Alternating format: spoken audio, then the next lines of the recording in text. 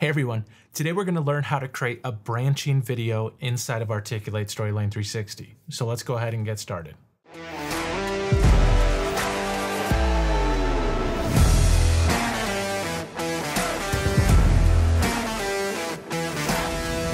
Alright, welcome back. My name is Jeff Batt, and if you haven't checked out my website already, go ahead and check out my website at learningdojo.ninja. Here you can check out all previous blog posts covering everything from A to Z in Camtasia, Articulate Storyline 360, development in general. You can also download free templates in Articulate Storyline 360, as well as XAPI and video templates. And if any of these topics are new to you, you can check out full courses covering everything from A to Z in Articulate Storyline 360, Adobe Captivate, XAPI Fundamentals, Camtasia, Articulate Rise, Custom SCORM, and HTML5 video. The idea of creating interactive video has always fascinated me. I started out in video, so I love video, but making it interactive and taking it to the next level has always been something that I've been very interested in. So I wanted to cover just how you would take that and kind of make a branching scenario inside of Articulate Storyline and allow the users to make a choice. Here's the scenario, here's the setup. Depending on the choice that I make, what reaction in the video will happen. And so that is what we're going to be covering today. Just a simple kind of getting you started with this idea, and then you can take it and you can make the branching as intense as you want it to be. Let's go ahead and cover exactly the files that we have so far to begin with. I have these couple different videos, and a lot of it, especially if you're creating these different scenarios, has to do with how you film it. So you'll film the intro scenario, and then you'll have some type of pause. In this case, I'm not going to play the audio here, but I have this scenario where an employee is about to bring up a concern with the manager. Now, before the manager responds, I'll pause the video and I'll give the learner a choice. Depending on the choice that they make, it'll take them to one of two choices. And then from there, you could take them to several choices and keep branching out as far as you want. Here is the first choice, and I'm labeling it as good response. You don't have to do that. You can label it as whatever, mediocre response, or just even okay response, or just seeing the different reaction. Here's the manager as they start to react in a good way.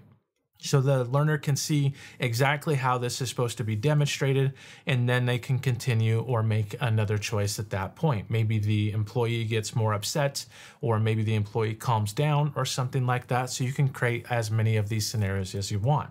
Now, I took a step back when I filmed this, and I had them start over and say, okay, in this case, you're going to film an outrageous response. The manager is going to get upset by what the employee said, and so let's go ahead and film that. So you can see his reaction here. He's kind of more upset. He's pointing fingers, blaming him, and so that is the bad choice. Those are my two different choices. And then I have this overall choice, which just covers everything. Now, the reason why I split all of these up is so I can put those on separate pages inside of Articulate Storyline. I can do something similar if I use the whole scenario, but I'd have to pause the video. I'd then have to jump to a certain point in the video, and I'd have to come back. With Storyline, it's actually a whole lot easier to split that up into different pages. One thing I highly recommend, because you're working with video, and video takes up the largest amount of size for your course than anything else, I recommend using a tool like Handbrake. I usually pull this up inside of Handbrake, and then I will condense the video. If I go into the video section, I will take this bitrate down to at least 1,000. By doing that, it's going to save a ton of file size. And then I don't have to worry about loading time. I don't have to worry about, depending on where the person is in the world, if it's going to be able to load for them or not. The video is going to work. So I'm going to go ahead and close that. But let's go into Storyline, and so far I just have one blank page. I'm going to, and you could probably prompt the user of like, here's the scenario, here's what's going to happen. I'm not going to do that. Let's just get to the branching for now. So I'm going to click on Insert. Let's go to our video section. I'm going to go into my desktop and click on Intro here. Because the way that I size the Storyline page, it's going to fill the entire screen inside of Storyline here. So my video is 16 by 9, and my Storyline size is 16 by 9 as well. I kind of like the video being full screen there. Let's make sure inside of our settings that we have the player controls, but let's make sure that we have the seek bar down at the bottom. That way the learner can play and pause and rewind if needed as well. I'm going to click OK. Now what we need to do is we need to, at the end of the video, create a prompt that will create a branch to either one or the other choice. I'm going to right click and I'm going to create a new page. Let's just create the pages for now.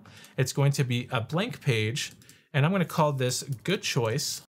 And I'm going to go ahead and create a new slide here. And this is also going to be a blank page as well, but this is going to be my bad choice. So let's say bad choice. I'm going to get rid of the controls inside of Storyline, the default, next, and back, because I want to be able to control the navigation based on a pop-up that the learner will see, and then it will take them down to whatever choice they've made at that point. To get rid of the controls, you click on the gear icon down at the bottom right-hand side, and then you go ahead and unselect where it says next and previous. I'm going to select OK, and I need to do the same thing for the good choice and the bad choice.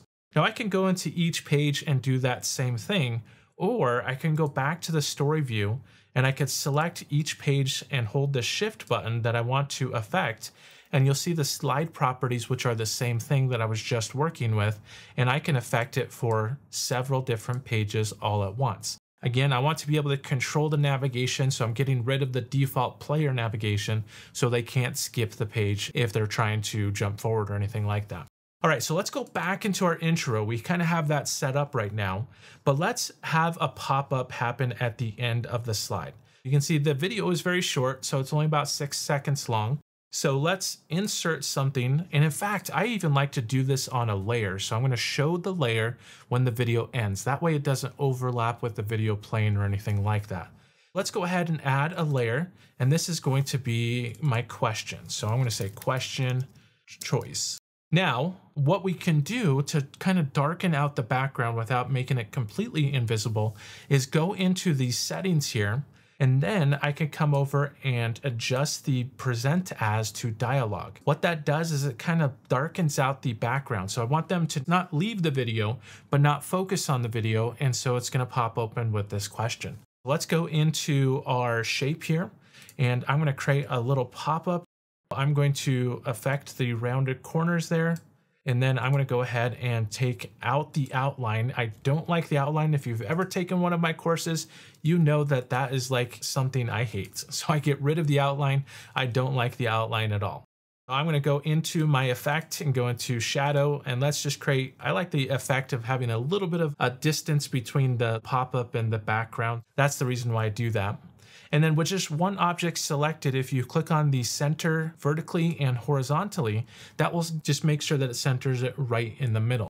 Now let's go ahead and give our choice. I don't like to add an additional text element when I'm working with shapes. I like to type my text in right inside of the shape. It's just one less element that I have to work with on the stage. Let's say, how would you, and I'm not seeing the text because the default is white. I don't know why. I'm going to go ahead and change that to dark there. How would you react to this employee's response? Looks like I don't need that apostrophe. Let's get rid of that. There we go. Now I do want to have choices down at the bottom. So that means I want to push my question up a little bit. With that selected, I can go ahead and go to text align and go to top. I still don't like how that's kind of right up against the edge. So you can just play with it going into the formats. Let's expand that out here. So expand and see the additional options, go into the text box. And then on the top one, let's go ahead and add that as a 30 pixel padding, and that pushes it down. And I like that a lot better. And I like to bold certain words as well. I don't know, that's just a style thing. How would you react there? Okay, so let's go ahead and give them choices. So I'm going to click on insert. We're going to have 2 different choices here. And you can come up with the scenario you want. I'm more focused on the development right now. Let's just go ahead and say good choice. And then let's get rid of that outline. Just to kind of change things up a little bit, let's go ahead and select a darker blue here. And let's go ahead and copy this and paste it, just so we have our second choice. And I'm going to call this bad choice. Obviously, if I'm doing this for real, I'm not going to say good choice and bad choice and give the learner the exact answers, but you get my drift here. I like to name my objects on my layers just so when I'm starting to create the different links, it makes more sense for me there. I'm going to call this one text because that's the text area. I'm going to call this one choice A, and then I'm going to call this one choice B.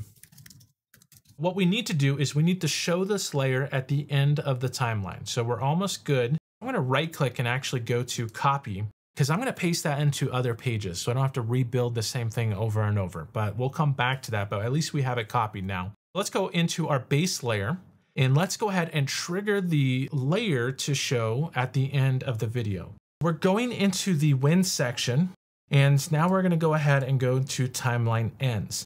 What we're going to do is we're going to show the layer. We're going to go ahead and show the layer in this case.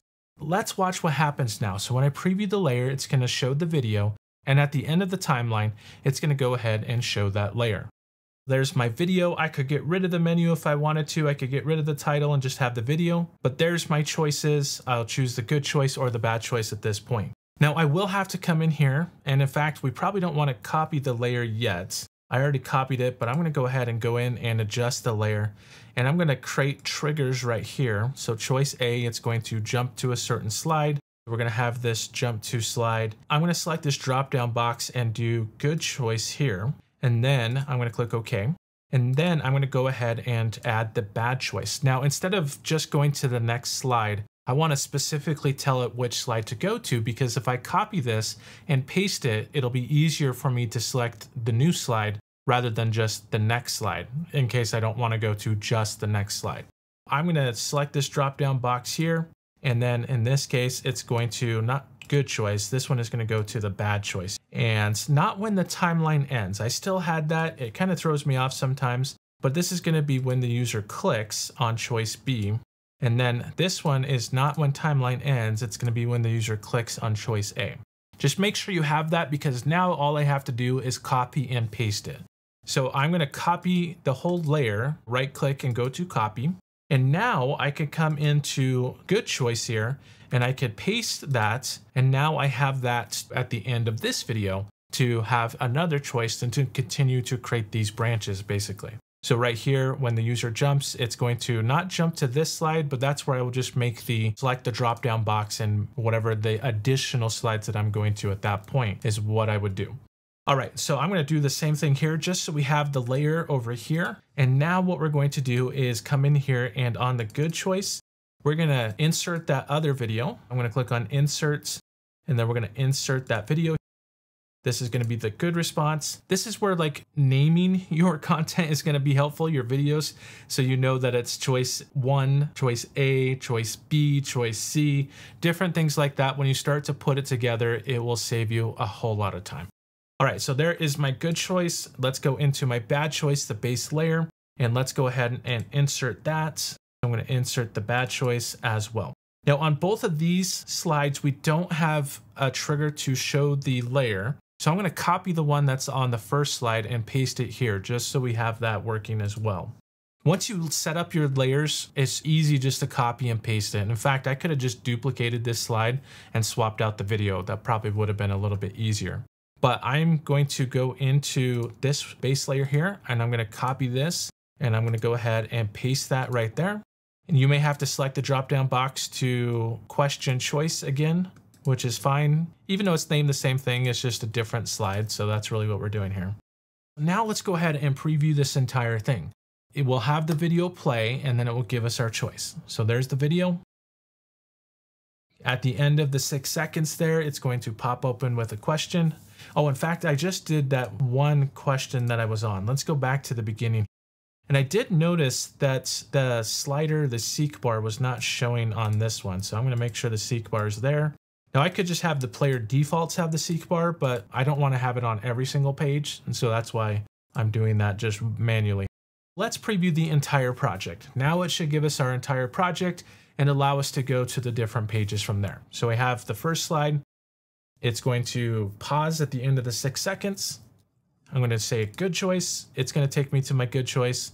And there we go. We do have one other problem here, is notice how the good choice and the bad choice is inside of the menu. On these different branching scenarios, I'll probably want to hide these from the menu because I don't want to specifically allow them to jump to the good choice or allow them to jump to the bad choice from the menu. I want them to be able to do that from the page. To fix that, we go back into our home page here. We go into the player section, and then what we do is we go into our menu section here, and we can go ahead and just delete that. Now, it does not delete it from the course. In fact, the branching is still the same. But what it does is it deletes it from the menu, so now the learner can't jump to that specific thing without going through the proper channel, basically. And in fact, I'm just gonna even like collapse the menu at first, and then I'm gonna click OK.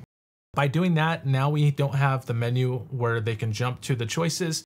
We just have the first choice, full screen at this point, and then it will give them the question, and then they can branch out from there. I'm gonna click on good choice. There's my good choice, and I probably did not actually preview the entire project. Let's try that one more time. There's my initial choice, and then I'm gonna go ahead and say good choice, and then it will take me to the good choice there. Hopefully that was helpful for you to see how you can create these video branching scenarios and how you would set up your videos in different ways to be able to show different reactions based on the user choice. This creates a much more engaging user experience because the user is affecting the outcome. It's almost like those choose your own adventure books. If you ever read those back in the day, where depending on the choice that you made, you'll see a different outcome. I think it's pretty cool. You can do all of that inside a Storyline. Just make sure you condense your video, have that ready to go as well. And if you wanted to check out more, head on over to my website at learningdojo.ninja. Here you can check out all of my previous blog posts covering everything learning development related. You can download templates. You can check out all full courses in Articulate Storyline 360, Adobe Captivate, XAPI Fundamentals, Camtasia, Articulate Rise, Custom SCORM, and HTML5 video. Also, if you like this video, head on over to my YouTube channel, click that like button, and subscribe to my channel, and hit the bell notification so you get notified of all future videos as they come out. That really helps my channel, allows my channel to continue to grow, allows me to continue to produce these videos for you to help you with your learning development. If you have any questions also on my YouTube channel, ask a question below. I check those out every week, and I'll answer any question that you may have below there. So that's all I have for today. So thanks everyone, and I'll see you next time.